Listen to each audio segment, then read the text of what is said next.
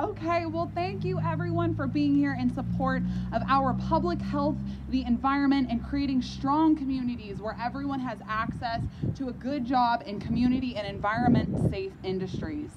ReImagine Beaver County began when local residents came together to declare what kinds of sustainable development would support a resilient and equitable community.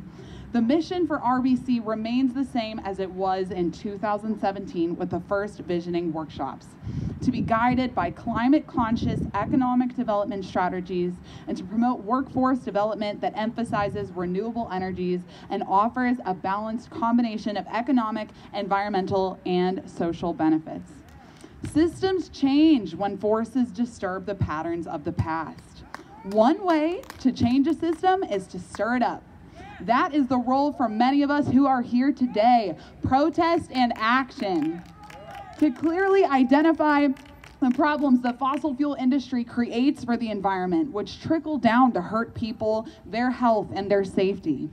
If leadership were to work through a greener lens in this region, set goals and objectives for a green economy, the natural evolution of business development in the growing clean energy and non-fossil fuel industries would create the jobs everyone is asking for.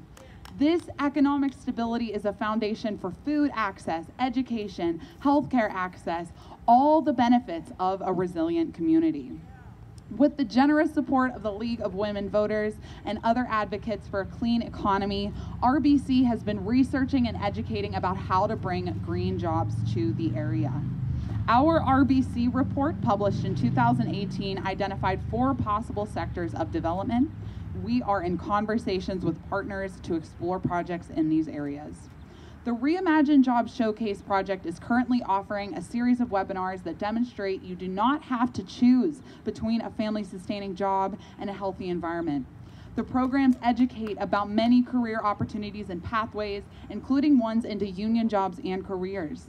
This spring, a 2-part webinar explained the new developments in the biomaterials industries, and new partnerships are being formed in neighboring states through our involvement in ReImagine Appalachia, a 4-state coalition working to insert our voices into the national climate change conversations and draw federal investments into this region.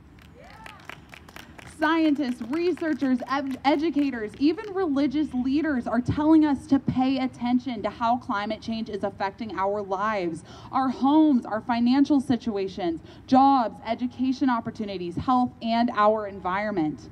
Many cities, counties, states, and countries around the world are growing through innovative technologies, reducing carbon emissions, looking for safer alternatives to harmful products such as single-use plastics, and striving for regenerative economies with zero waste cycles.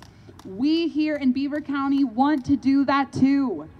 Activism to stop the pipelines, cracker plant, and fracking is important and must continue.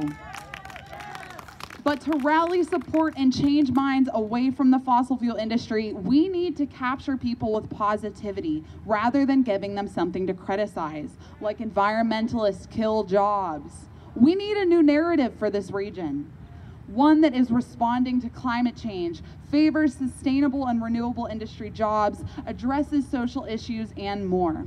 This is the ReImagine Beaver County project. Visit our Facebook page, download our report, join us at our events, visit the BC Mac table right over there for details on how to be in touch with us. Yes, our work may sound difficult. We are looking to change old patterns and paradigms. And this may even sound impossible, but that just means that it's going to take a little longer.